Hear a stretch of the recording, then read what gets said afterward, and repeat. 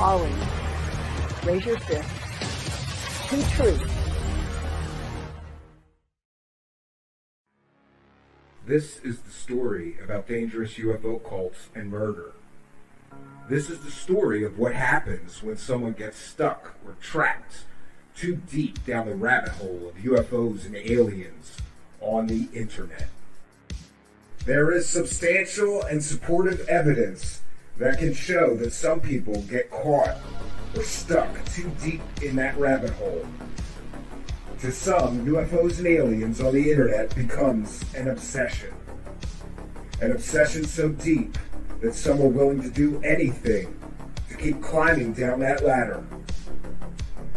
Some people believe that by climbing further and further down that rabbit hole ladder and getting closer to the gatekeepers, those who hold the secrets, that they will be given some secret knowledge that others just don't have. I've often wondered about some of the people I've seen or met on UFO Twitter. Many of those people spend 8, 12, or even more hours a day feeding their obsession.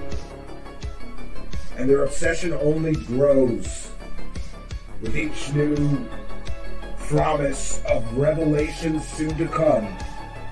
But all those revelations that these so-called messiahs of disclosure are out there promising everyone never seem to come. But they've sure got something new to sell you every so often, don't they? And isn't it funny how they never seem to deliver on the promise of that disclosure soon to come? And what about the people that are selling this delusional fantasy world to people with little or no evidence at times? Do they bear any responsibility for the negative impacts that the obsession with this delusional fantasy world can have on people's real lives? I have witnessed the damage that this unhealthy obsession can do to many people who get stuck too far down this rabbit hole. It can lead to lost jobs, lost marriages, people who have lost their children, people who have destroyed their lives, even killed themselves. And what about the people who stood there taking the money of these people, selling them this delusional fantasy world where disclosure is going to come any day now, where the government has alien bodies and flying saucers, and soon will reveal the truth about it? What responsibility do those people have? When people's lives are destroyed, when marriages are destroyed, when people take their own lives, or when people get so far down this rabbit hole that they lose all sense of reality, that they finally snap and murder those closest to them, and murder those closest to them, and murder those closest to them, and murder those closest. These are the true stories of murder in UFO land. Sadly, it happens more often than most people would ever imagine. Even sadder, almost none of the people selling the UFO narrative to the public dare mention this or even acknowledge it.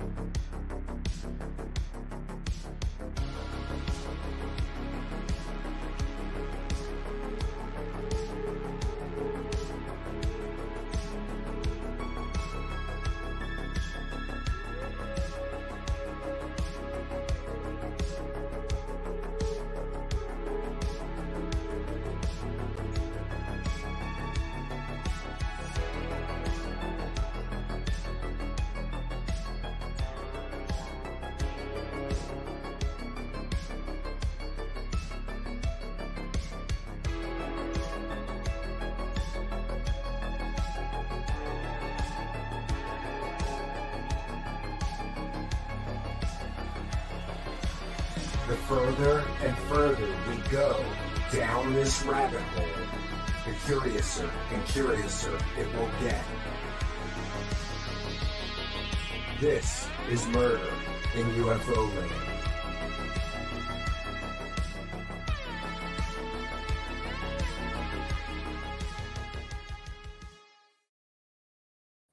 Greetings and salutations, friends. Tonight, we will be debuting a new series for us here at Truthseekers, Murder in UFO Land. Tonight's story is about a man named Christopher Gray, who many of you may remember from UFO Twitter. He had various handles at UFO Researcher or at UFO Researchers, most prominently. Our story tonight begins with his descent into UFO Twitter and his absolute obsession with alien, UFO, and conspiracy stories. As I've researched this story, I kept asking myself if this tragedy could have been avoided, and maybe it could have if people had heeded the warning signs. I also asked myself if people feeding Christopher Gray's obsession with a steady diet of what I feel are mostly fake stories, I asked myself, do they have any responsibility for what happened here? And friends, I've got to tell you that I went deep down this rabbit hole, and tonight you will get to travel down this rabbit hole with me. Welcome to a very deep and very dark rabbit hole. Welcome to Murder in UFO Land. Now, the core story is about a murder, but the core story isn't the entire story. And tonight, I hope to take you deeper into this disturbing story than anyone has ever gone before. Unfortunately, media reports about the actual murder are very few, but I will share those few with you for reference. I just ask you to remember that there is a deeper, darker story here. And tonight, I will share all I know with you about this deep, dark story. So we begin our presentation tonight with the very few media reports about this event. One moment, let me make sure that I'm getting the right one first. Yes, we have an article from the Scottish Sun. By the way, I will be sharing most or all of my research materials for this story with anyone who cares about such things, but the articles are referenced in the description of the video. The first comes from the Scottish Sun. Home horror, killer son who stabbed dad 110 times in Scott's home and filmed him as he lay dying, detained at state hospital. A killer son who stabbed his dad 110 times and filmed him as he lay dying has been ordered to be detained at the state hospital. Christopher Gray, 49, bludgeoned father Alexander, 73, on the head, neck, chest, and arm in a frenzied attack at their home in Falkirk last February. He was later discovered by police still clutching a knife while kneeling over the pensioner, who had passed away by then. Gray had faced a murder charge in December, but was acquitted after prosecutors accepted he was suffering from a mental disorder at the time. Doctors found he was suffering from paranoid schizophrenia when he set upon his dad. At the High Court in Glasgow today, Lady Stacey ruled he be held at the high-security mental health facility at Carstairs, Lancashire. Gray, who followed proceedings via video link, was told by the judge, "I know that you do not agree with the diagnosis, but take that you are prepared to their advice for treatment. You will remain in the state hospital." So very little coverage. Now, the next article, which I will be sharing with you, is a bit more detailed, and we get into the portion of the story which I think is relevant to many of us from UFO Twitter. And this, again, is from the Daily Record in Scotland.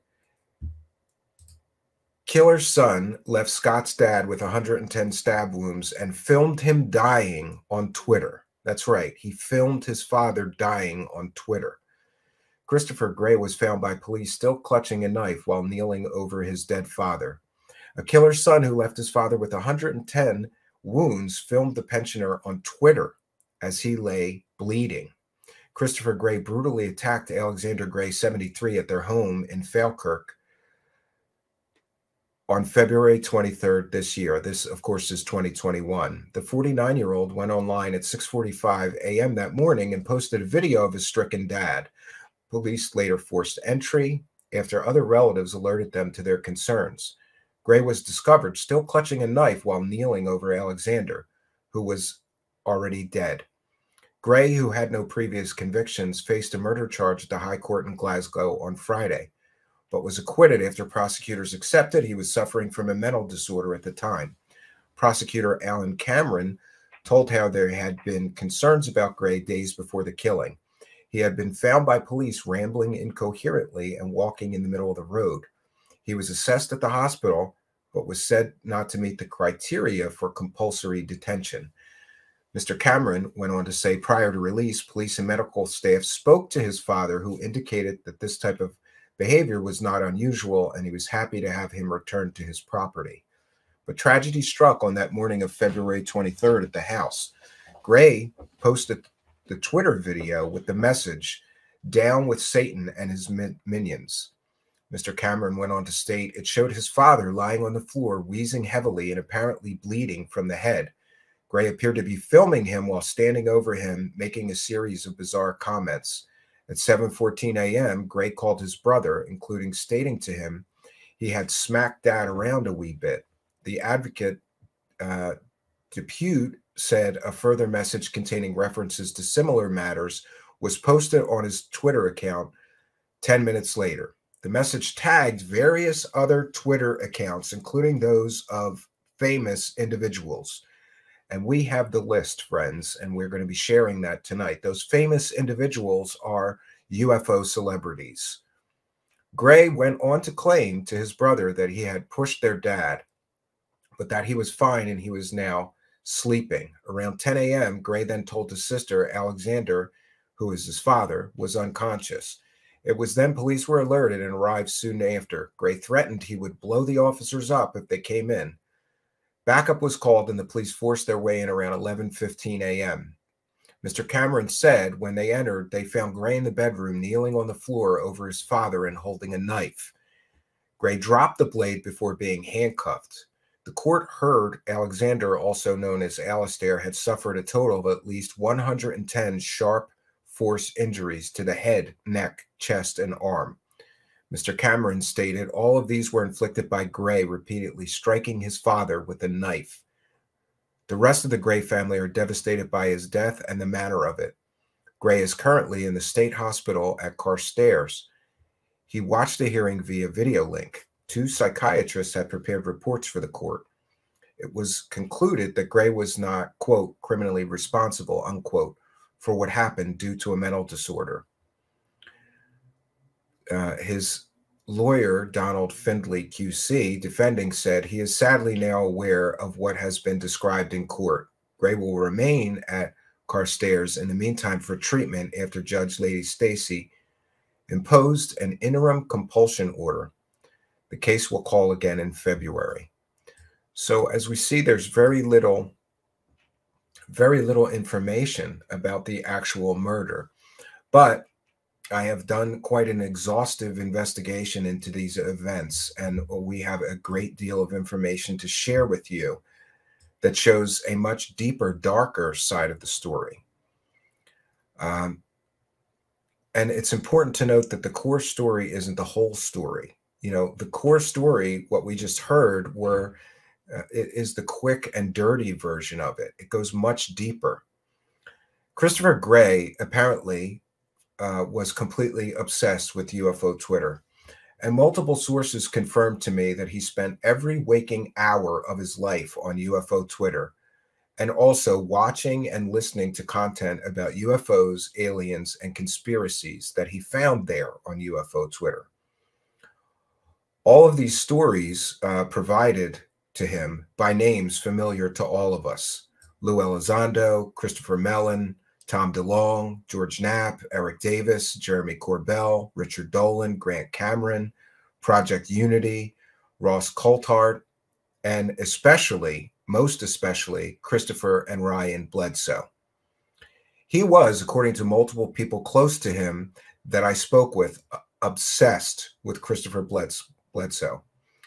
And Christopher Gray believed that since Christopher Bledsoe knew and interacted with all of his heroes, those UFO celebrities, feeding him a steady diet of these stories, Christopher Gray believed that getting close to Bledsoe would get him close to all those heroes of disclosure, feeding him those stories that he had become so obsessed with. It is public record and known that Chris Bledsoe knew and interacted with many UFO celebrities, including those that I've just mentioned, and also others like Jim Semivan, John Alexander, and others. And in fact, you can buy Chris Bledsoe's new book right now, but not from me. We are going to share a graphic about Christopher Bledsoe, which to me is very telling. And it's from a recent conference appearance of his showing his various claims. And this is to display a very important point. Why is it that so many UFO celebrities are all interacting with, communicating with, and very friendly with Christopher Bledsoe? It may be because Chris Bledsoe is a one-stop shop for paranormal stories that you can sell to stupid people. Here is a graphic from so-called super experiencer Chris Bledsoe. He is having UFO sightings, orbs of various sizes and colors, ET entities, fairy, fae, nature, or spirit entities. He's interacting with angelic or celestial entities, strange entities, Bigfoot entities, but to clarify, in his dreams.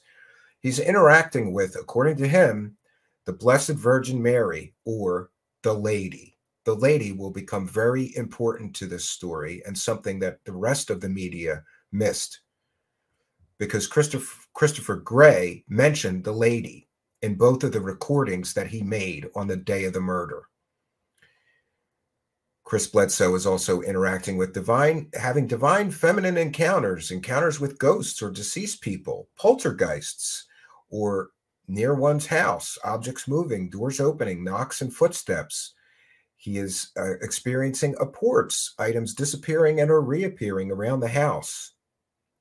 He's experiencing psi capacity in individuals activated, ESP, precognitive knowledge, near-death experiences, out-of-body experiences, missing time, crop circles, hitchhiker effects.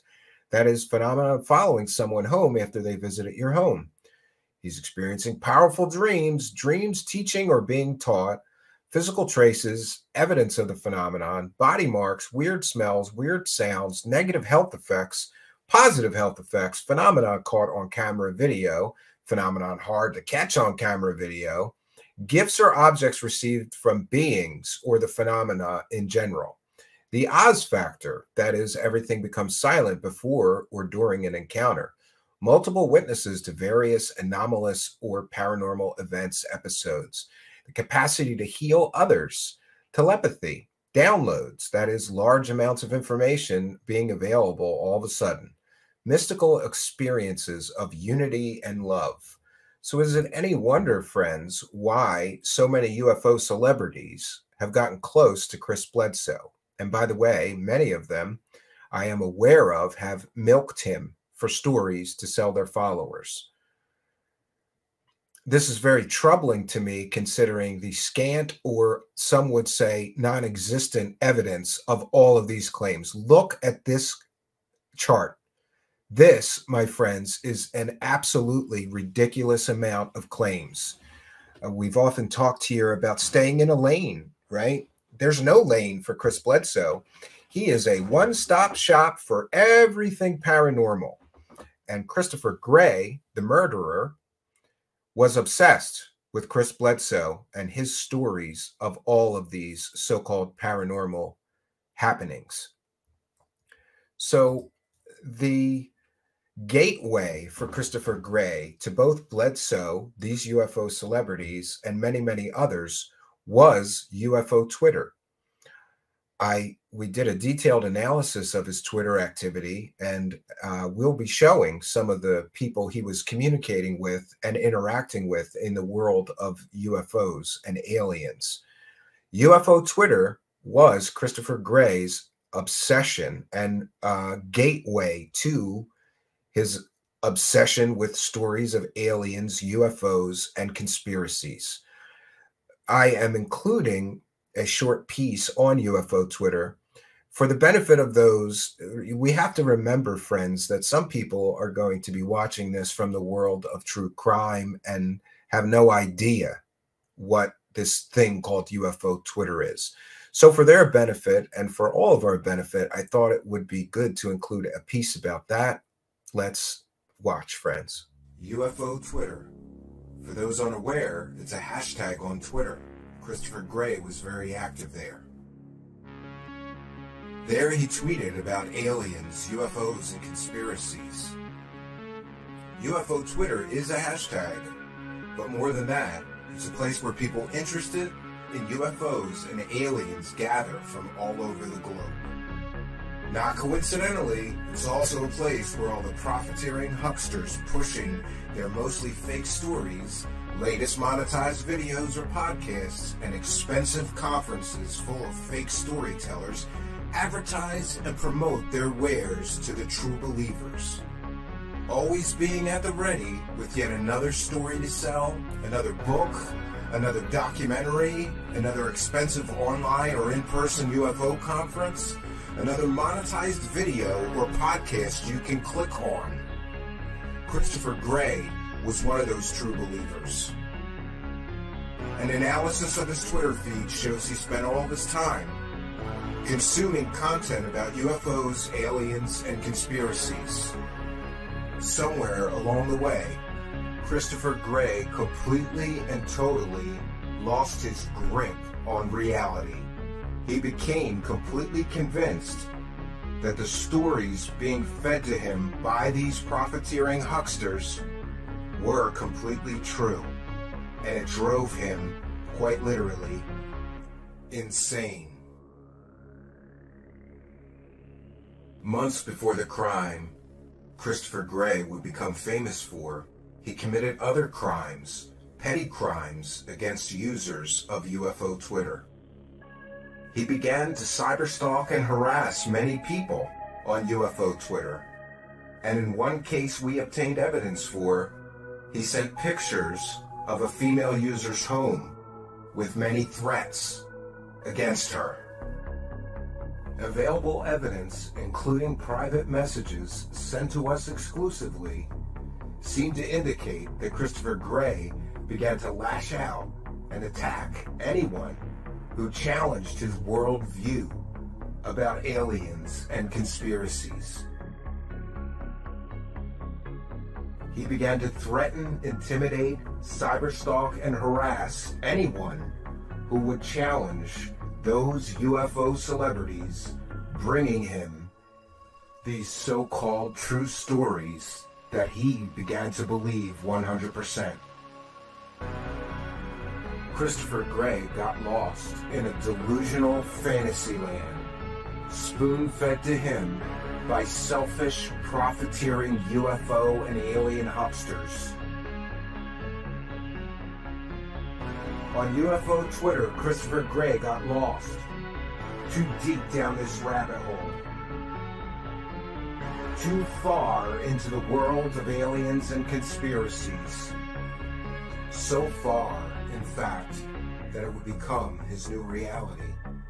And this new false reality he believed so strongly in would lead to murder.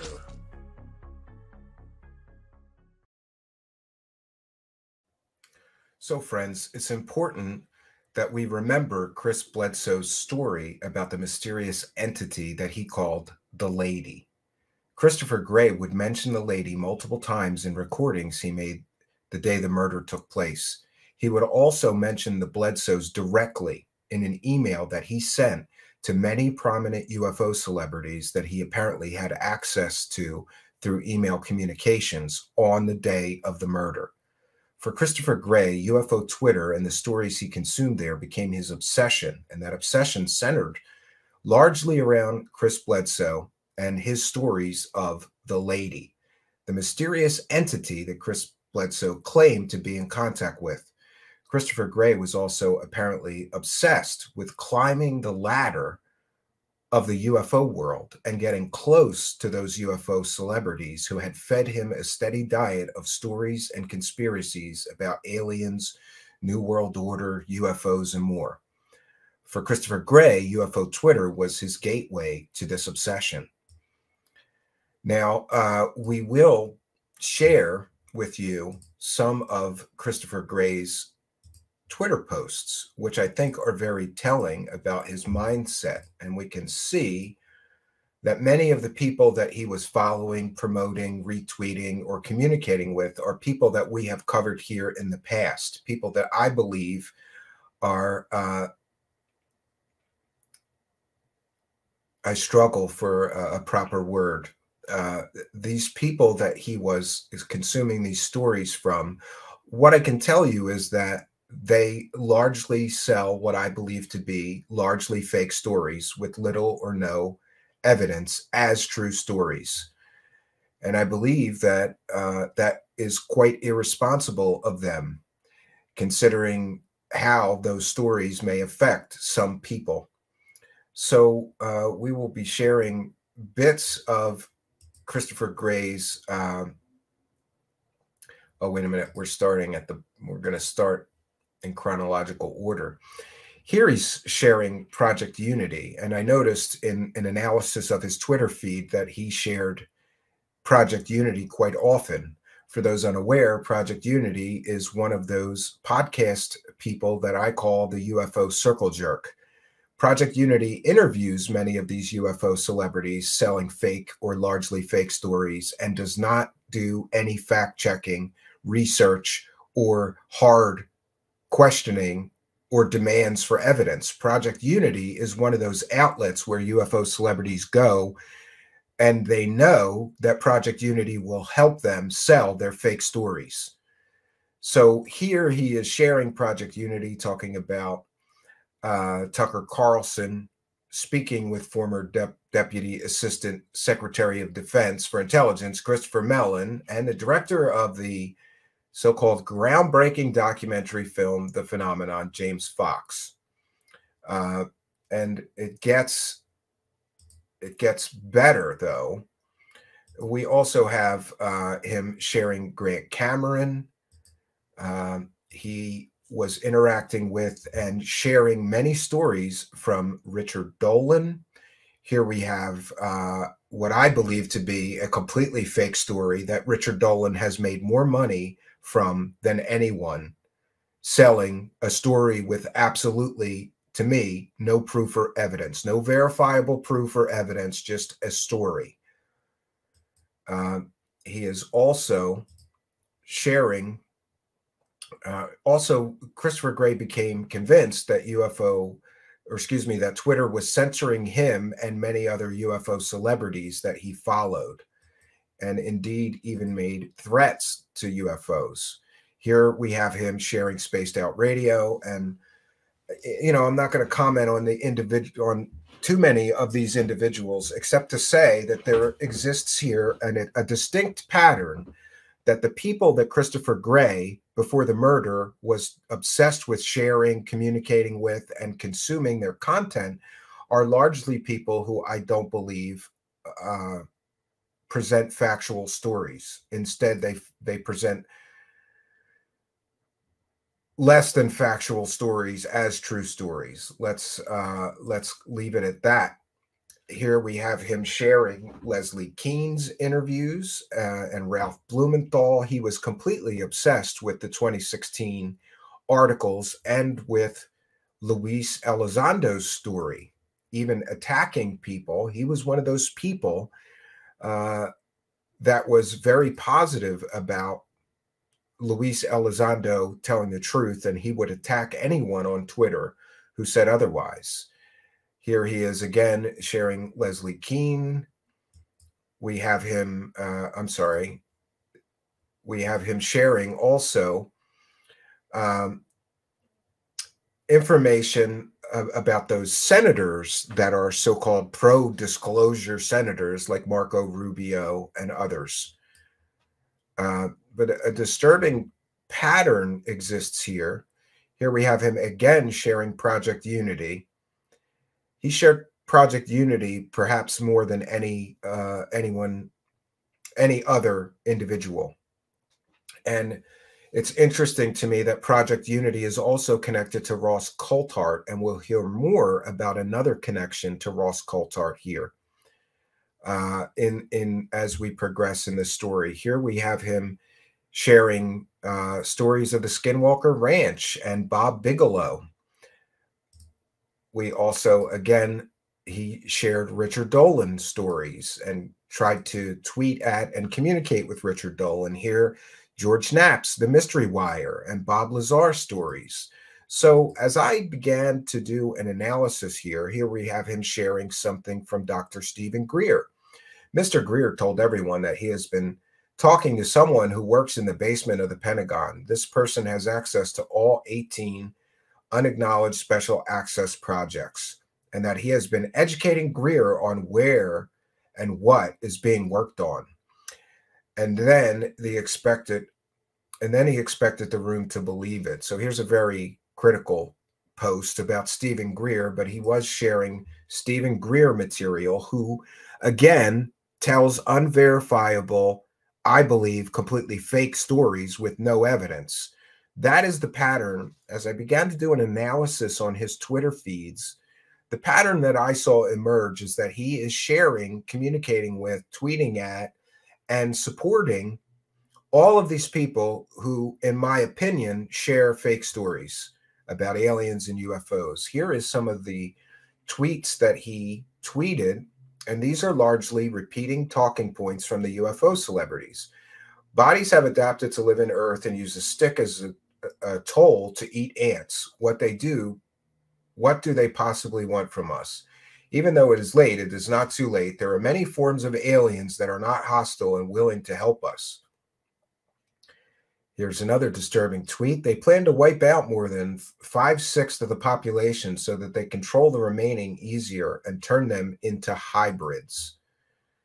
And again, here he is sharing George Knapp stories.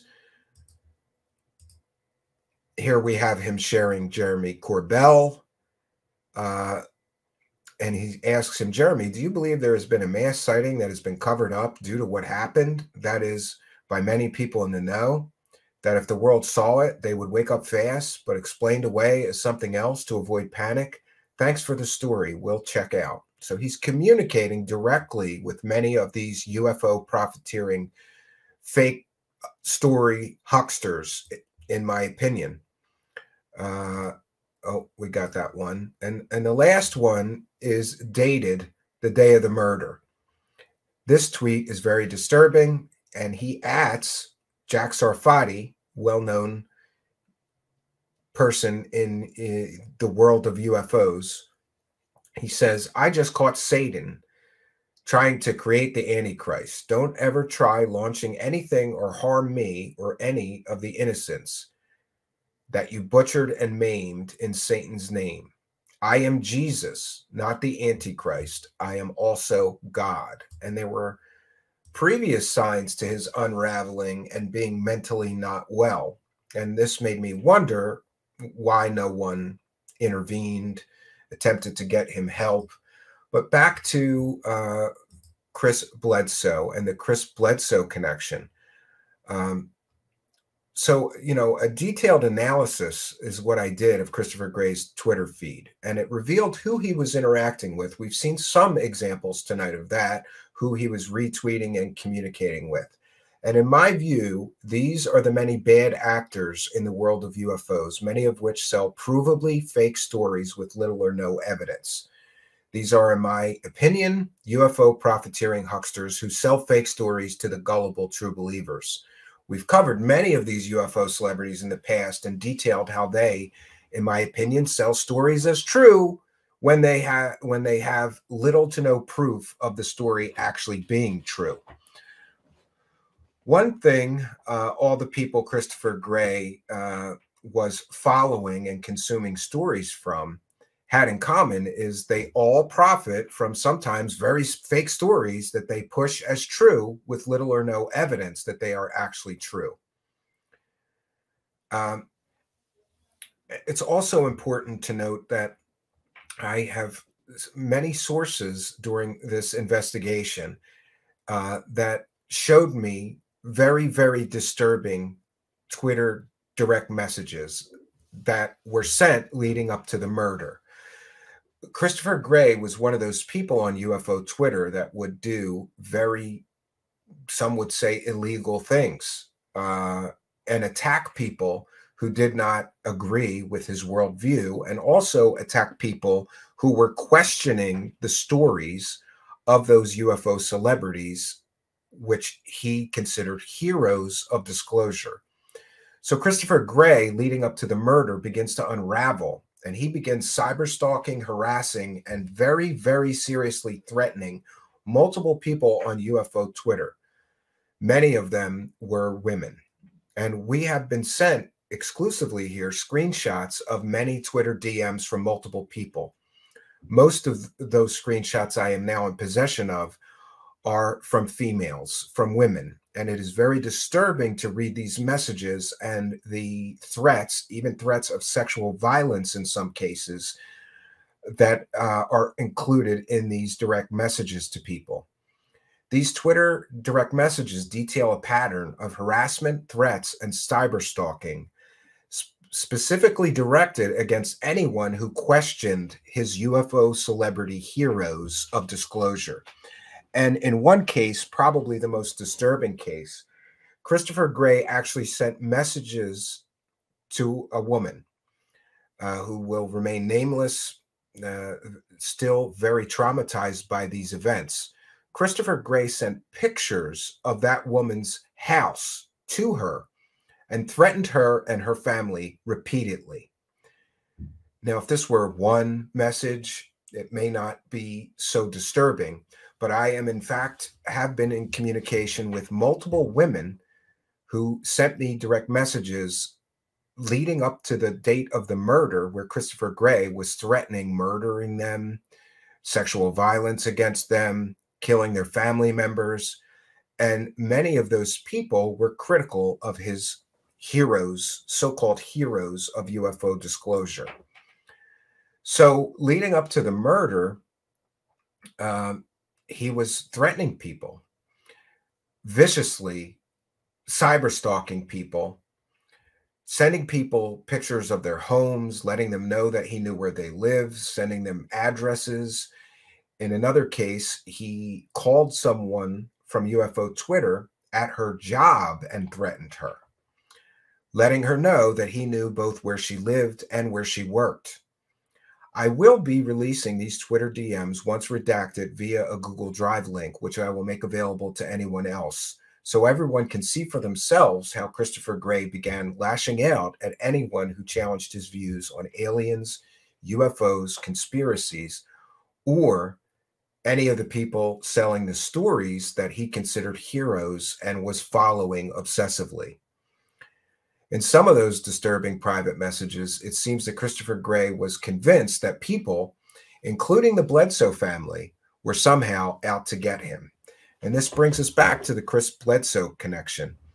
Besides these UFO fairy tale storytelling hucksters that he was spending all of his time listening to, Christopher Gray was apparently obsessed with Chris Bledsoe and all of his stories. We saw that Chris Bledsoe has a great deal of stories about UFOs, aliens, interdimensional beings, Bigfoot, angels, demons, poltergeists, and more.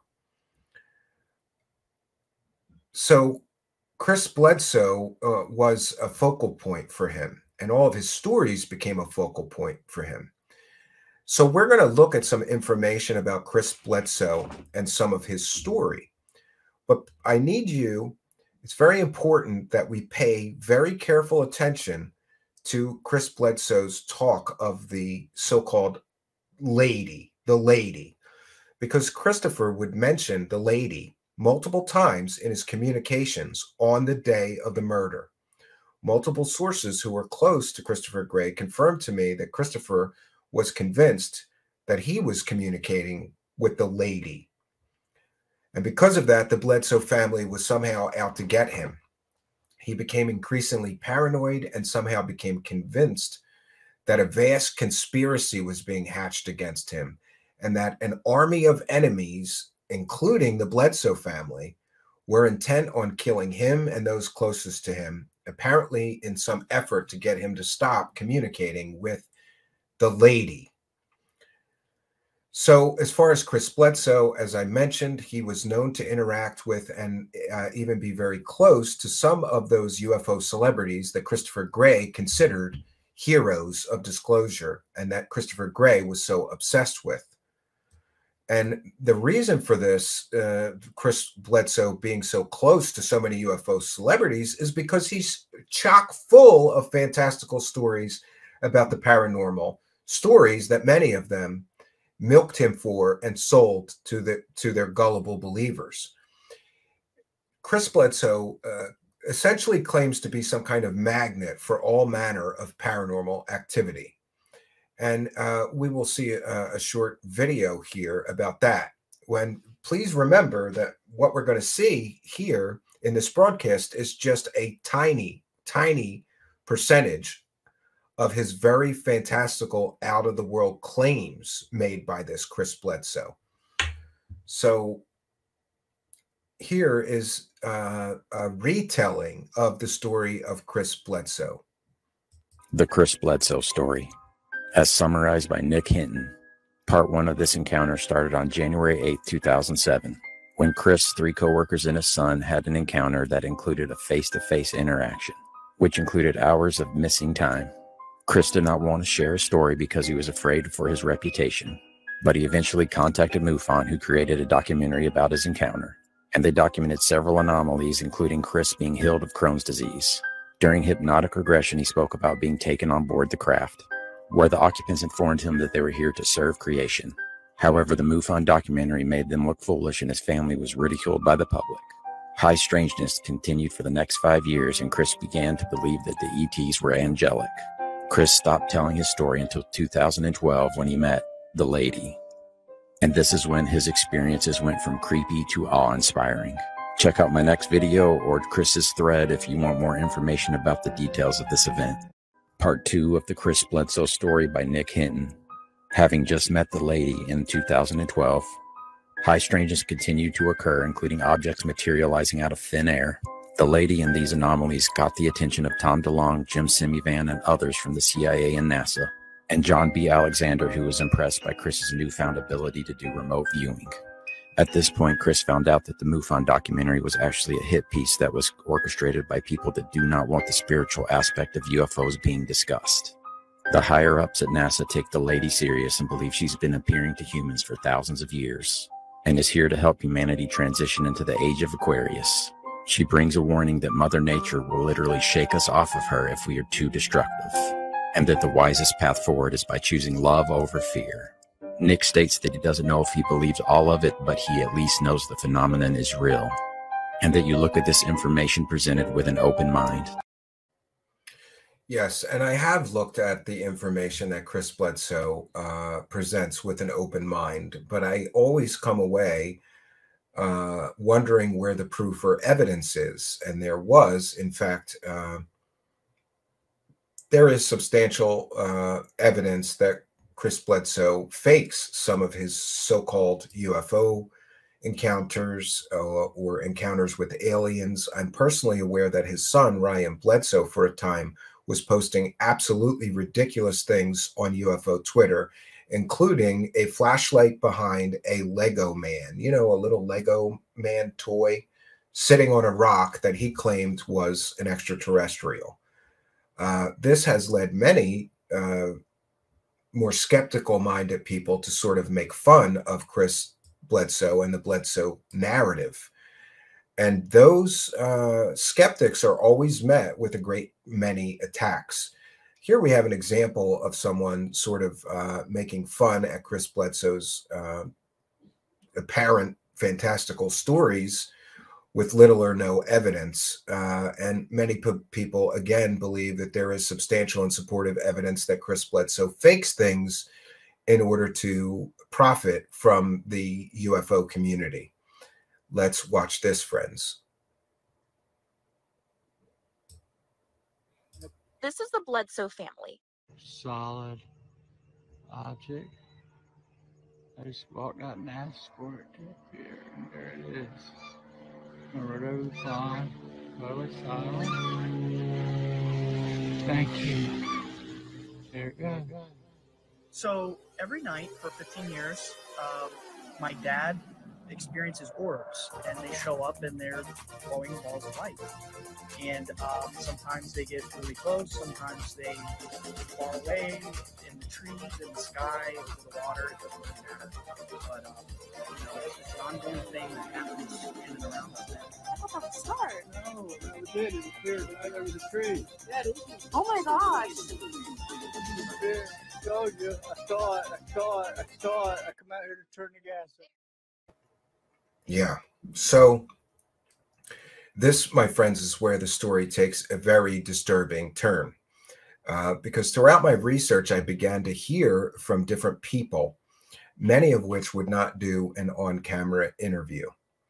And really more disturbing than what I believe to be his largely fake claims are his claims, Chris Bledsoe's claims, of being able to heal even terminal illnesses with ease, with the help of his alien friends or angel friends, perhaps. I was able to find multiple sources who spoke to me and told me stories of a person named Jonathan Davies, who was, besides apparently being a researcher for Ross Coulthart, was also apparently someone who recruited people into the alleged Chris Bledsoe cult, telling people, Jonathan Davies would tell people that Chris Bledsoe had the ability to heal even terminal cancer or other terminal illnesses. In all these stories that I heard from multiple sources, people were told by Jonathan Davies and others that Chris Bledsoe, through his talking to aliens and angels, perhaps, could heal people of even terminal illnesses and had done so many, many times in the past. Most of those people wouldn't do an interview with me, but I found one person who would give me an interview about this on camera and on the record. His name was Jonathan Young, and he told a disturbingly similar story to the stories I had already heard that others had told me. And so here, my friends, is part of that interview about Bledsoe and his claims of healing terminal illnesses. Did you want to explain, like, how is it that you got involved with these people, specifically some of them like Jonathan Davies or the others? Well, I didn't know Jonathan Davies. I was not that I can't remember ever interacting with Jonathan Davies personally, you know, like one-to-one in telephone conversations or anything like that. I joined UFO Twitter in 2016. Basically, I was very interested in the Tom DeLonge TTSA story. I'd been interested in the UFO story for a long time. And of course, all of a sudden, I've thought there's people here trying to get this story out, you know. So I was fixed, and I was in the middle of talking with people in Twitter, and it became, all of a sudden, this UFO Twitter appeared, and everybody was starting to talk about it, because I was originally sort of on Facebook, you know, as a lot of people are. I think they evolved to become orangutans on Twitter, you know, and you just get in groups of people talking, and you can see it's actually become like a hive. You know, it's like a hive mind. It's sure, yeah. It's that some of these people are absolutely evil. You know, they're nasty pieces of work. if you And don't how go, did you? I was going to say, how did you? So you had a daughter that was having some health issues, and some of these people that you're interacting with hear about this. Can you talk about that? And yeah. So right, okay. I introduced myself to Jonathan Davies because of something else that had gone on, and we started talking, and he was talking a lot about Christopher Bledsoe. Okay. And how he'd cured people of this, that, and the other, and how he had a friend that had cancer, and he cured them of it, you know.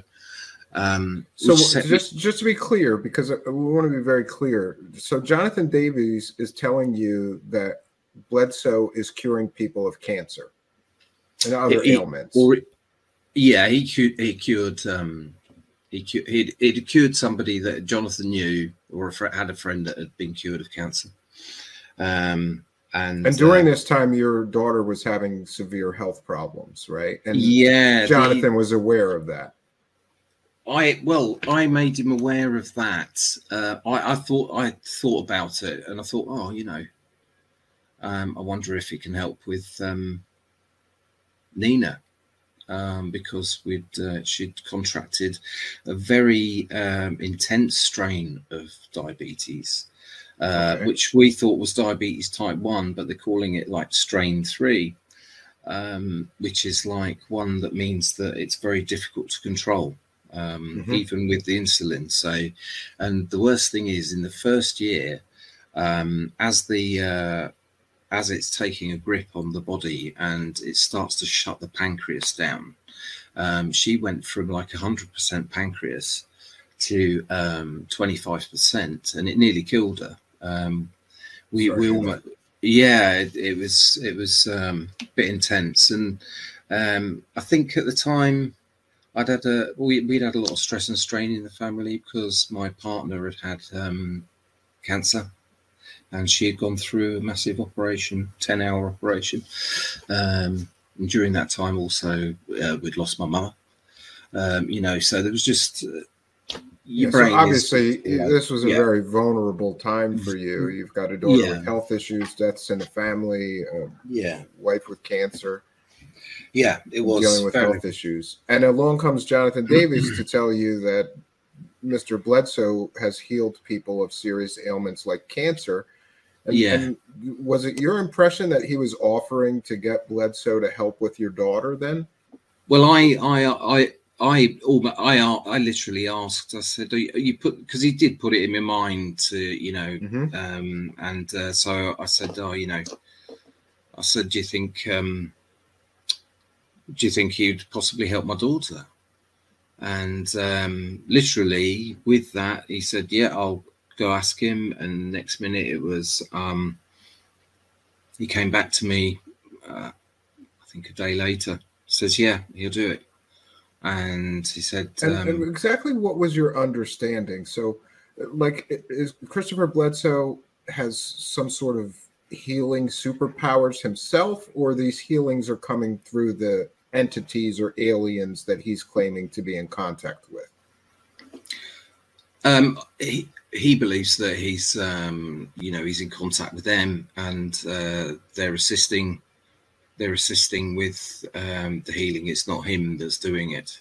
He's asking them. And so through Jonathan Davies, Christopher Bledsoe asked you to do some things, and what was that about? Yeah, he asked me to send out a hair sample, a photograph, and an item of clothing, which, if you think about it, is DNA. Yeah, that's a little bizarre. And it also, for those unaware, or maybe you're not aware, but, you know, in ceremonial magic, when you're casting spells on people, a lock of hair is what you need, or what is used. Quite often. So that's pretty bizarre to me that he would ask for a lock of her hair. Yeah, I mean, mysteriously, the package took 8 weeks to get there. Well, that's strange. And so after he receives the package, what do you hear back from Jonathan Davies through you know, he's communicating for Bledsoe. What is it that you hear back after he gets the package? Yeah, yeah, he's got the package. I got a text saying, yeah, he's got the package and he's going to let us know. He asked me not to say anything to anyone and to keep it an absolute secret because Chris had some bad press and bad shit before because, you know, things hadn't worked out. So, and there'd been a lot of people giving Chris grief. And I think he'd shut his account through trolls and whatever on Twitter. So I sort of said, yeah, I'll keep quiet about it. Wouldn't say anything. And then nothing. But then all of a sudden, obviously, then I started interacting with Chris via Facebook Messenger. And I was getting a lot of very strange texts about what he was doing and going out and praying and talking to angels and oh my goodness. Well, yeah, I've seen some of those. I've made them available to I've made and we'll be sharing those with the audience as well. Yeah, I've made them available to you. So I wanted you to get a picture of the weirdness of it all, really, and the craziness of it all. So and obviously, so this, you know, and it's okay. I mean, you were having a very trying time, and it's very stressful. It was. So it was. Did you like personally believe that this was going to work? Like he was going to talk to the aliens, and your daughter would be healed somehow? I was at that time. I was in completely two minds because I just was. I was willing to try anything, if you know what I mean, just to see if it's. Yeah, it was very woo. I was hoping something might happen, but absolutely nothing happened. And you know, zero. And so your daughter didn't have any improvement after none the whatsoever healing session. No improvement at all. Diabetes got worse. Yeah, so I guess you know, I also just on a human level wanted to know, like, how is your daughter doing now? She had to get seen to medically anyway, you know, because there's no way we were going to leave it in the hands of somebody like Chris Bledsoe, you know, the lady and the aliens. Yeah, and Chris Bledsoe. Yeah, absolutely. It was just a no-go. It became a no-go. Sure. And now after coming out of this experience, what do you think of Chris Bledsoe and all of his various claims of, you know, contact with aliens and all of that stuff? I mean, what do you think about him now? Do you think he's a dangerous cult figure, or do you think he's harmless? No, I don't know. I think he believes what he believes. Whether he sees what he says he sees, I've not seen any proper evidence of it. Have you? Have you seen any real evidence of it? No. Nobody has. But I have seen evidence of fakery and yeah, you know, exactly, and including his son, which is troubling to me because I'm a father. So he seems to be including his son in all of these in this belief system, and I've seen his son like posting pictures of Lego figures on a rock with a flashlight behind it, claiming it was an alien, and other weird, strange things that just don't make any sense. And to me, as a father, I consider this a form of child abuse. You know, like, why would you? He's messing with his son's head, apparently, or something. That, you know, it doesn't sit well with me as a father that he's involving his. You know, if you want to have these wackadoo beliefs, that's fine, but in my opinion, you should leave your children out of it. You know, yeah, it's disturbing to me. Well, the story's good, isn't it? You know, for the family, I think. Yeah, and they're going to have a book. They're going to have a book. They have Jim Semivan, I think. There's a book coming out of the Bledsoe experiences and things like that, which is a whole nother story, I suppose. I saw the cover of it yesterday get published on Twitter. Yeah. Yeah. So what is your belief now about the UFOs and all that stuff? Because you were obviously once incredibly interested in I was incredibly interested in the topic. I've stepped away from it, and I've been, you know, as I say, just enjoying doing my photographs and putting them up. Sure. But like people say, oh, you know, Jonathan, he's mad. He sees aliens in the clouds and stuff like that. You know, it's just they like to slag me off. Yeah, and, well, I do. you know. I do want to thank you for your courage and for telling your story, because my concern is that other people may not have somebody to help pull them out, and other people may get too deep into this belief system and maybe ignore real medical treatment because the aliens are going to do it for them, or some, you know, this gets dangerous really fast. So I want to thank you for having the courage to tell your story, because it may it may raise awareness and stop them from, you know, pushing this belief system, whether they believe it or not. Or, you know, I just think it's dangerous when somebody is having very serious medical issues to involve some belief system about aliens, just as I would a faith healer, though, or you know, I think prayer is helpful. Great, you can pray, but you need doctors, you need medicine, you need specialists, you need, you know, and this is extremely dangerous, especially if Jonathan Davies is running around telling people that Chris Bledsoe's somehow magically curing people of cancer.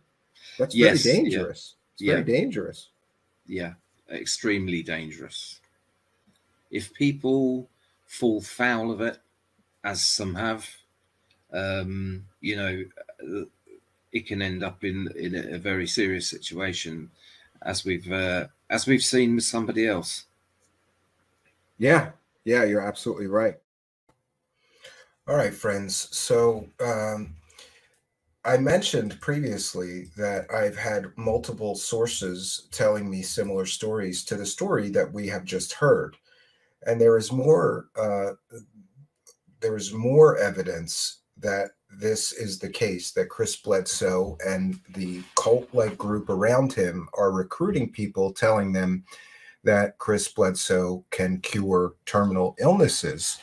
We heard this person, Jonathan, detail a story of being asked to send an article of clothing, a lock of hair, and a photo to Chris Bledsoe. This is further supported by multiple sources that I've talked to, telling very, very similar stories, and it is further supported by public information. Here we have a Twitter post by Science Bob McGuire. People wishing for help and believing Chris Bledsoe has a path to ask for it. I don't know much about this and found out by personal experience. I'm the lucky one he tries to help. And here, on a tree that has its own wackadoo, to be honest, I think it's a wackadoo story. The tree caught on fire but didn't burn. It burned out the center of it. I don't think there's anything paranormal or extraordinary about this tree. In fact, I have a cabin in the wilderness of Pennsylvania in the mountains. I can find you 10 similar trees to this with a hollowed out center. But according to Chris Bledsoe, there's some paranormal happenings with this tree. So we see here some 7 or 8 packages, all packages that were sent to Chris Bledsoe, all from people that are experiencing illnesses and need the help of the aliens, or the quote, lady, unquote. 7 or 8 packages here. And just a note to be sure that we are clear here, all of the sources, including the one you just heard from that I spoke with, that did send Bledsoe a package of DNA, a piece of clothing, and a photo. Apparently, Chris Bledsoe puts them in a bag and puts them in this magic tree. And then he goes and talks to the angels and the aliens to intercede on these people's behalf and cure them of cancer, severe diabetes, dementia, or anything else that ails them. And so far, from everyone I have spoken to, multiple sources, probably 4 or 5, including Jonathan, all of them reported to me that they experienced absolutely no improvement in their medical condition. This, my friends, is where I believe things get dangerous, because if you're experiencing a terminal illness, I don't think that putting your faith in some guy talking to angels and aliens is a good idea. That's my personal belief. Your beliefs may differ, and people are free to believe whatever it is that they want to. And we see Recon Strange here replying, do you not see anything unethical in a post like this?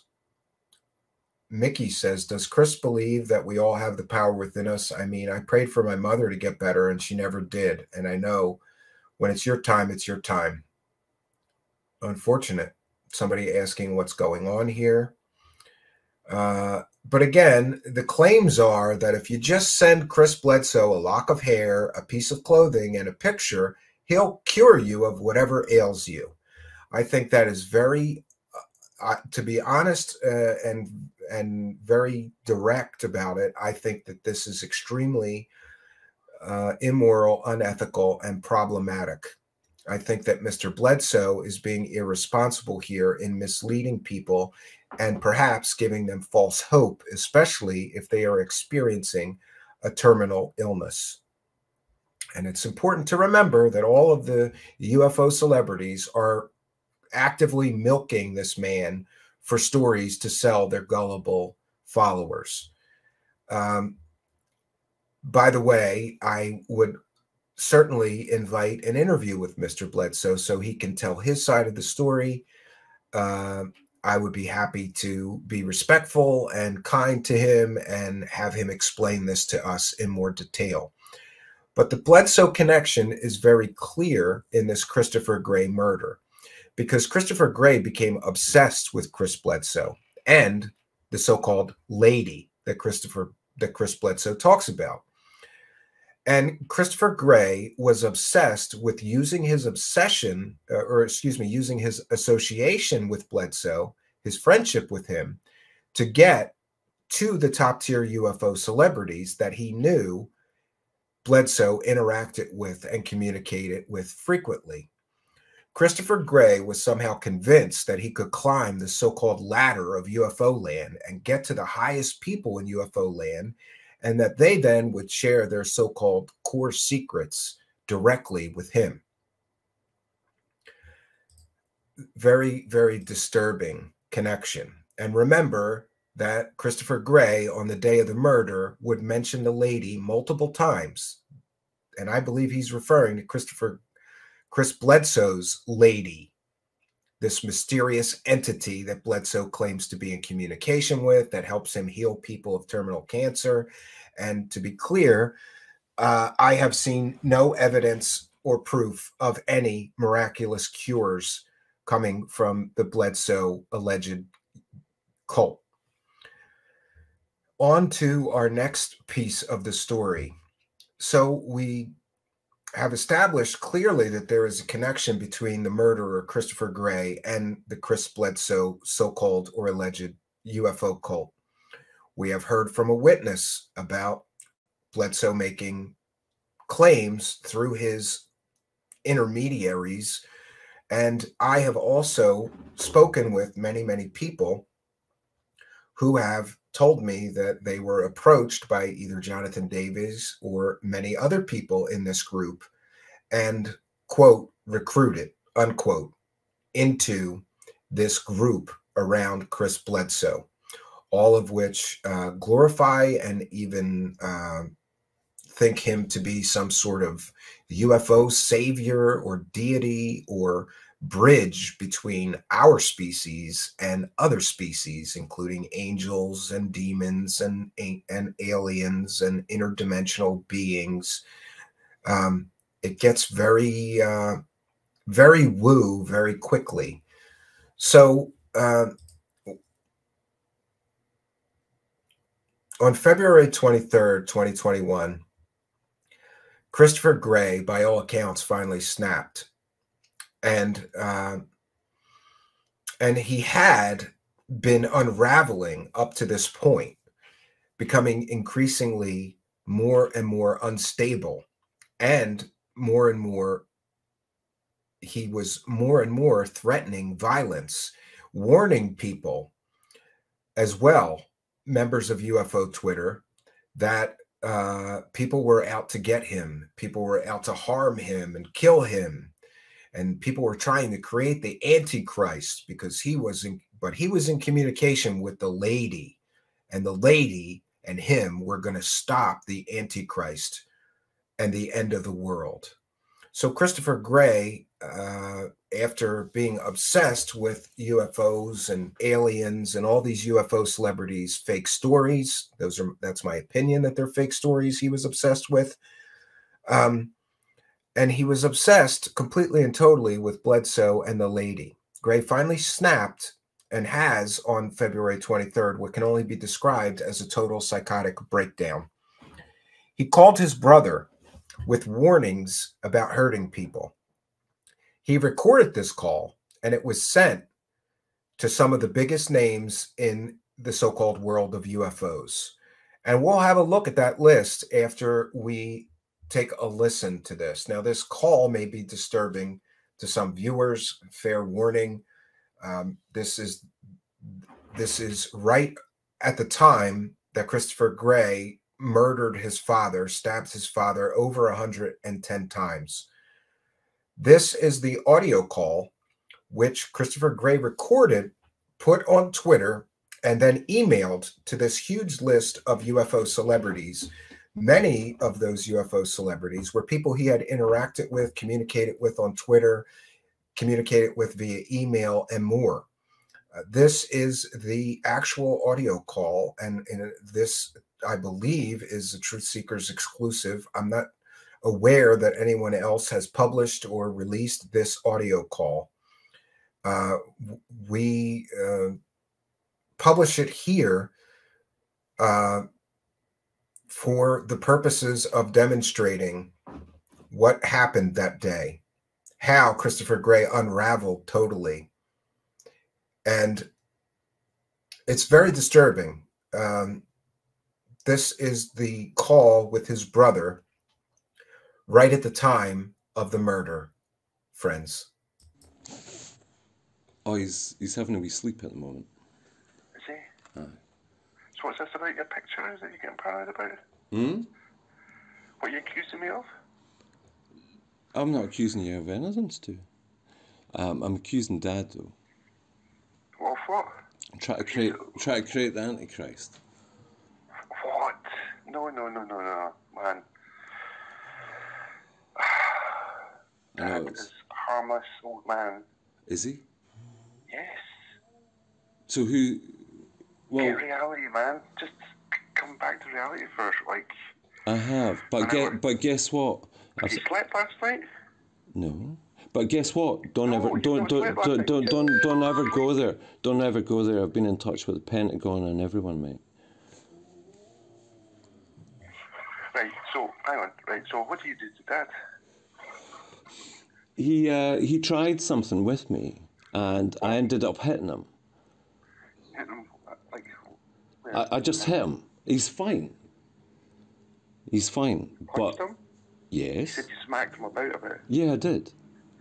Because I don't like being murdered and try to be created as the Antichrist. Guess what? Man. Guess what? You got Jesus and God, and there's fucking tons of UFOs flying around. If anyone ever fucking tries anything, this place is getting burnt to a crisp. And guess what? There is something in my neck, right? There's something in your neck. And I don't know what it is, all right? It's like an implant, okay? I don't know what it is. If anyone touches me, comes anywhere near me, if I ever see, there was a big mistake. There was a guy that took my photograph, and they started killing people, Stuart. They started killing all my friends. You don't fucking do that, okay? All right? Because guess what? There's going to be a big fucking trial, and it's going to get messy. Now, Lady Justice, if you've ever heard of the lady before, she's actually my teacher. And she's linked to the Ashtar Command, okay? See when the day the Earth stood still happened? Are you still there, Stu? When the day the Earth stood still, there was a warning, all right? You do not go out and cause trouble with your neighbours. When you're crusading around the universe, causing havoc, all right, eventually God will step in. Okay? Yep. So listen, everything's fine. Dad's going to be fine. He's not that hurt, okay? I made sure of it. But unfortunately, I've pretty much told the world a little bit. Or the right people. I've not told the world yet. Eh? Hang on, that's our bus driver. Hang on. Okay, good luck.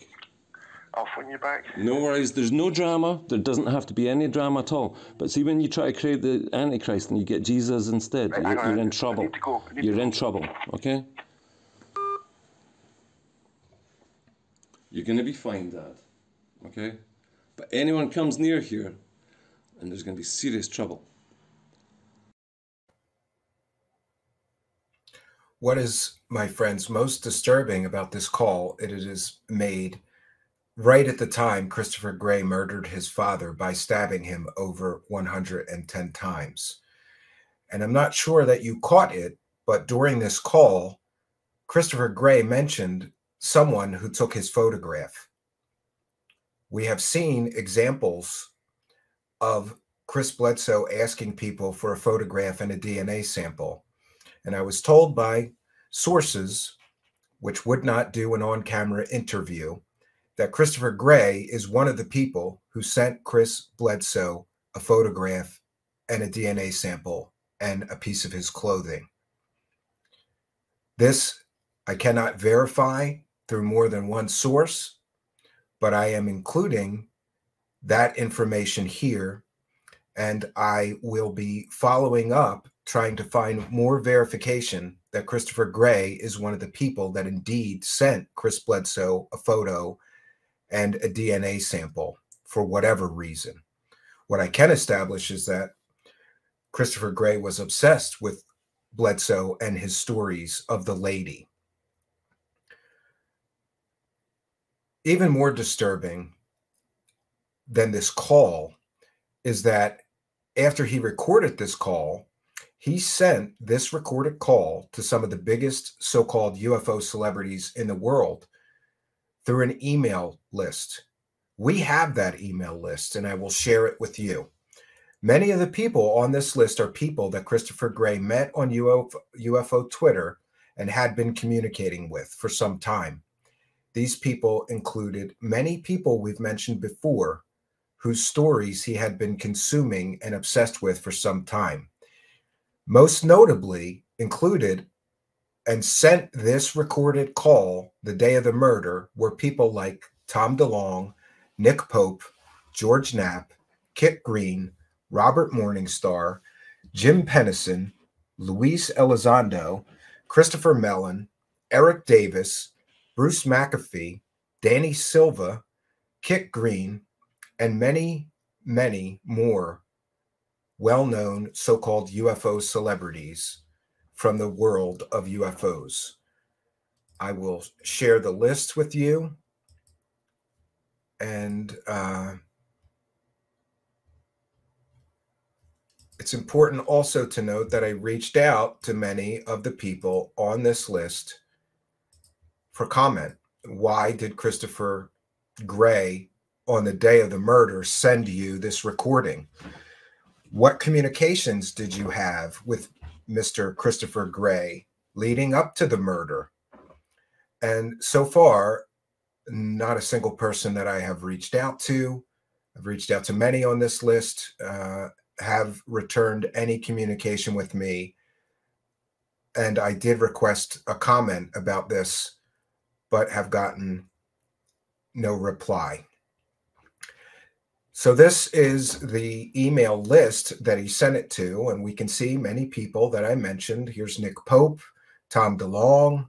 We have Luis Elizondo is here on the list. We have Kit Green is on the list. We have Christopher Mellon and many, many more, friends. So this message, this recorded phone call was sent along with quite a warning from Christopher Gray on the day of the murder. I tried my very best to find out exactly why each of these people were included on the list, but was unable to get any definitive answers despite a really Herculean effort at researching. I researched each of the people on the list, tried to find out why he would include them. Again, here we see people like George Knapp and many, many others that he sent this recording to right at the time of the murder. Here we see Jack Sarfati, Robert Morningstar, and many, many other well-known names in the world of UFOs. And here is the text body of the message. He put subject Satan and the Christ and the Christ Antichrist. He says to all these UFO celebrities and people that he sent this message to, the man talking is my brother, who maybe took part in trying to explode something bad and frame Jesus to make the Antichrist. God is not happy. I can forgive you all, but the lady is here. Again, a reference, I believe, to Chris Bledsoe's so-called lady, the mysterious angelic entity that Chris Bledsoe calls the lady. She will judge people. It's Ashtar Command stuff. Day the earth stood still. P's my name is Christopher Lindsay Gray, sadly son of Alexander Gray. He's fine, but nobody come near me. There are lots of time travelers here watching everything you do, so don't even think about doing bad things ever. Never lie to me. It will be documented. He goes on to say, I don't like being tried to be repeatedly framed and murdered. It gets boring eventually. God is watching all of you and can see what you're thinking. So please never come near me. Something is inside my neck. Again, a reference to a so-called alien implant that he believed that he had. He goes on to say, I don't know what it is. I have no idea. L put it there, or somebody did. Never get caught going against the true God. Satan is not the true God. It was a trick. There are lots of time-traveling races watching all of your actions, also known as Ashtar Command. And anyone familiar with UFOs will be familiar with the term Ashtar Command. It is a reference to a group of aliens. It has been referenced many, many times in UFO land. He goes on to say, please be nice and nobody ever dream of harming another innocent. That is, here we go, one of the Bledsoes, cousins, etc., touch anybody linked to me, and your trials won't go down well. E.T. can read thoughts. Don't ever think of harming me or my family. This is a message directly to the Bledsoes. He is apparently convinced that the Bledsoes are trying to harm him or his family. Speak to the Queen about it if you have any questions. Seriously. Kind regards. Christopher Lindsay Gray, also known on Twitter as @UFO_researcher or @UFO_researchers or @UFO researchers. Very disturbing. And again, we see that he references the lady and the Bledsoes directly. And as previously stated, I have talked to many people who told me that Chris Bledsoe was convinced that, or excuse me, that Christopher Gray was convinced that the Bledsoes were somehow out to get him, and that he believed that he was in communication with the mysterious lady that Chris Bledsoe has talked about for a long time now. Now, we're almost finished with our presentation. It's important to note that I did reach out to some of the names on that list that this message was sent to ask them why they felt they were sent this message or what they knew about Christopher Gray. And at the time of this broadcast, no one, not one person, has returned my emails or requests for comment. I am releasing this list on my Twitter. You can follow me at Stephen Cambion on Twitter. Maybe some of you or other researchers can succeed in getting some comment out of these people where I alone have failed, despite really trying my very best. Next, on the day of the murder, right after Christopher Gray stabbed his father over 110 times, what many don't know is that he live streamed a video on Twitter, and the video is incredibly disturbing. The video shows him standing over his bleeding, gasping, dying father. For obvious reasons, though I am in possession of the video, I cannot play that video here, nor would I. I considered playing just the audio of that video, but even that is incredibly disturbing. And to be very honest with all of you, I wish I have never seen this video or even heard it. The audio even is incredibly disturbing because you can hear his father desperately gasping for air and slowly dying as he bled to death on the floor. And you can see that clearly in the video. For the purposes of this broadcast, I created a recreation of the audio portion of that video.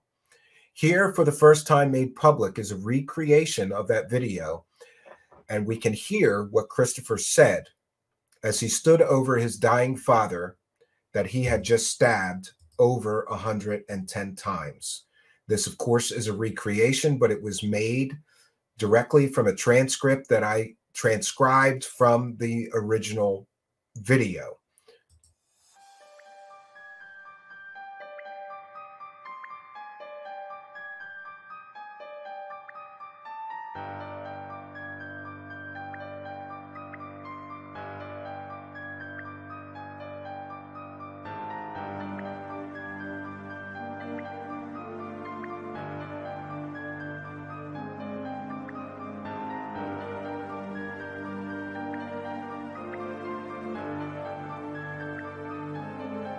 You all right? What has happened to you? You hurt yourself? You don't try and kill God. You don't try and kill Jesus. You and your Rothschilds and your Queenie bitch can't. You're all dead. You're all going to confess. You're all going to get fucking banished. Justice across the universe, Lady Justice, is going to come and see you very soon. You're all going to come to Falkirk and you're going to confess. Those Sinclair cunts are going to learn not to fuck with time travelers. You all right? What has happened to you? Did you hurt yourself? You don't try and kill God.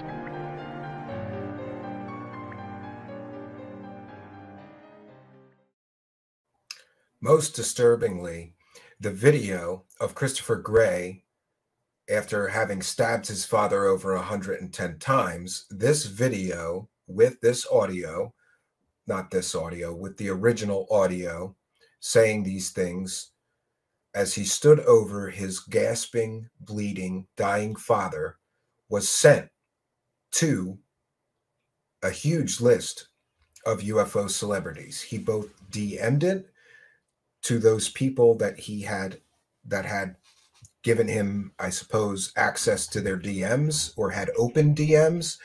And he posted the video on Twitter and added a huge list of UFO celebrities, including most or many of the people on the list that we have shared tonight.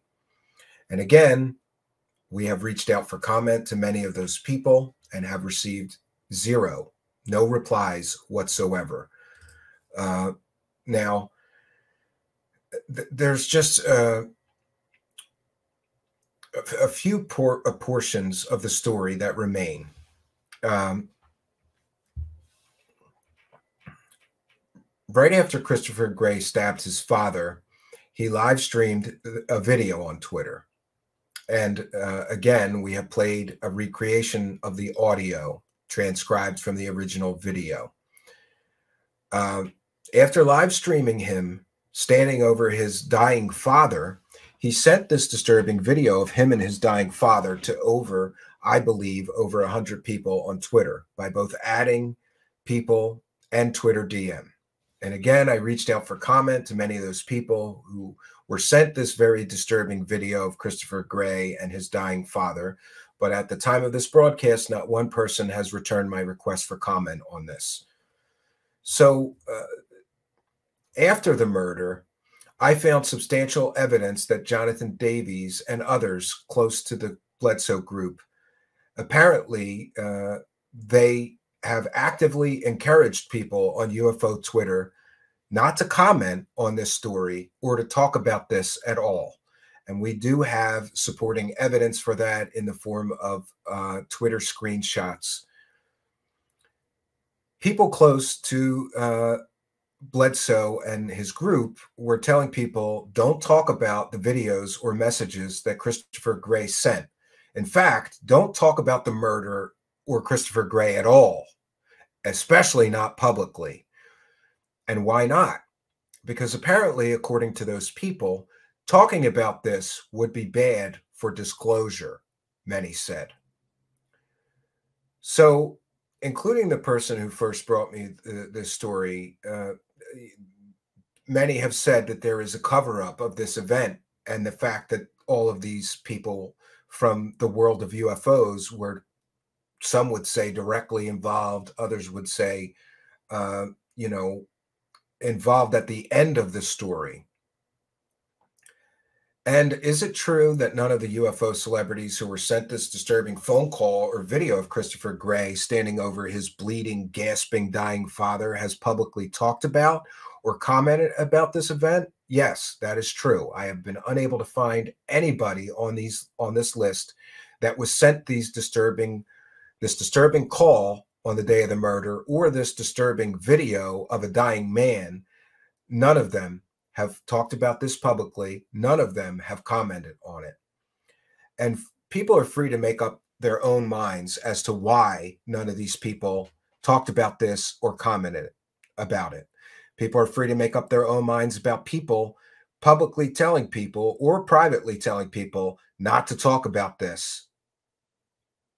And people are free to make up their own minds about why this happened.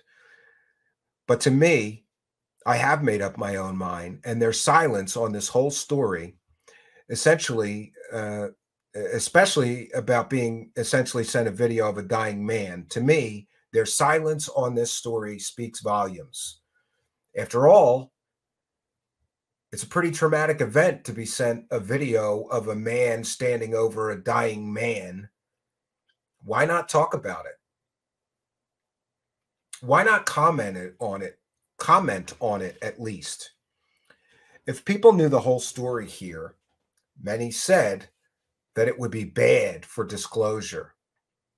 But I believe that many of these UFO celebrities believe that talking about this or even acknowledging that this happened would be bad for business.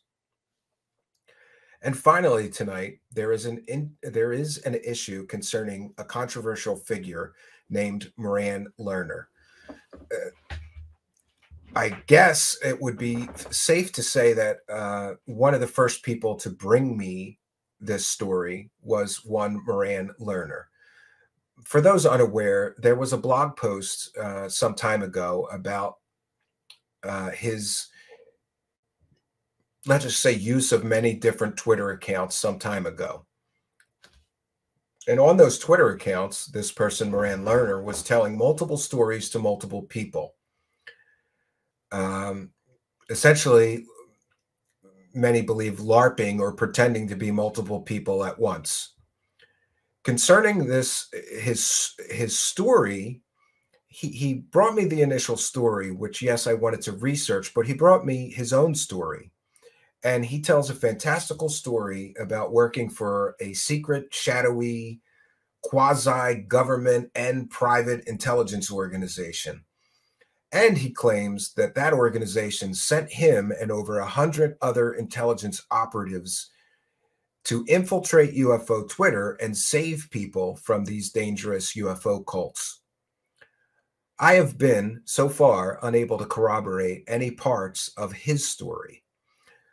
And because I was unable to corroborate his stories, which, to be honest, make him into some kind of hero here and also conveniently make his critics into the villains of the story, I did not include his story or stories tonight. But as I told him privately, and I will tell everyone publicly, he is free to put out his stories himself. But here and tonight, I only put out factual information that I could substantiate, verify, and obtain multiple sources for. Now, as of recently, I hear some very troubling things about him, including how he is sending people an early version of the video we started tonight's broadcast with. However, that is extremely problematic because the video he is sending people includes complete factual inaccuracies in it. He is sharing an early version of that video that contains facts not supported by my subsequent investigation. And because that video, the first version of the video we started tonight's broadcast with, contained inaccurate information that he himself gave me, I took that video down and I reworked it to reflect only the facts and evidence that I am personally able to confirm as true and as accurate as possible. Further, I hear that he is now telling people that I now am going to be part of some grand conspiracy or cover-up about this story, which I categorically deny, and that is not true at all.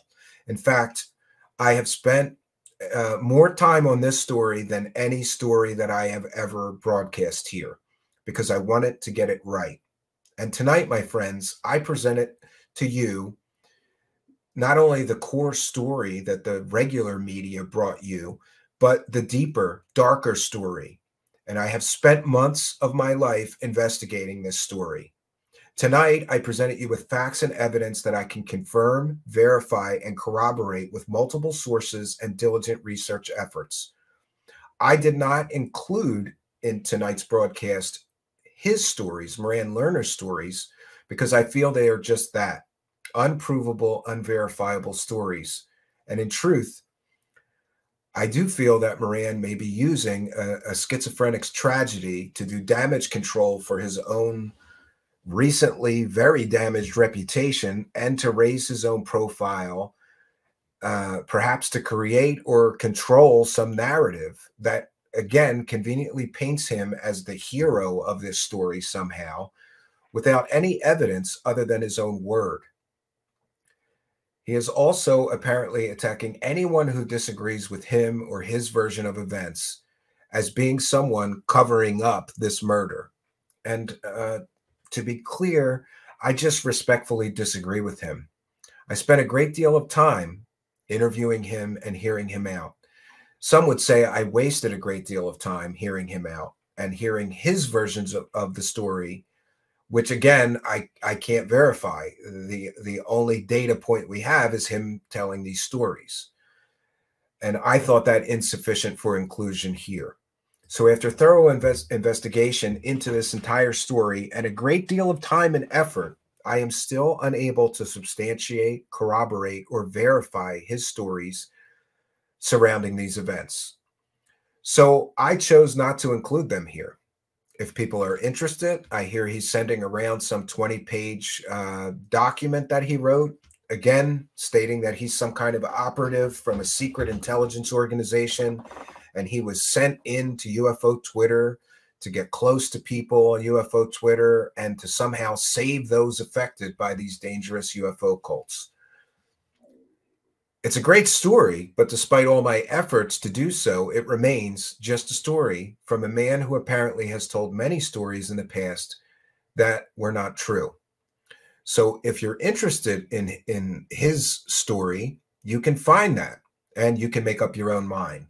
But as for myself, I have included only information and facts about this story, which I can verify through multiple sources and references.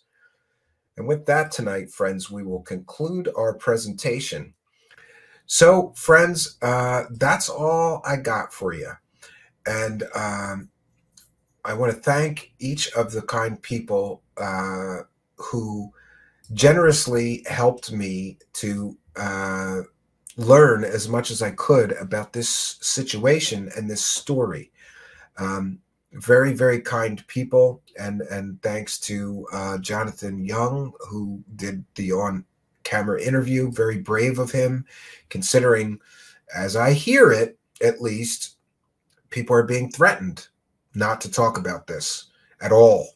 And that is wrong.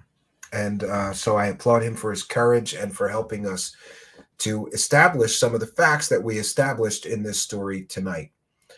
And I thank each and every one of you for joining us. I want to thank our kind and generous benefactors, our super chatters, super stickers, PayPal pledgers, Cash Appers, all of you kind and generous people, you Patreon people, you channel members. You really do help us keep the show going. And I am blown away by your generosity and support. So that's all I got for you, friends. Until next time, my name is Stephen Cambion. Good night, and God bless all of you.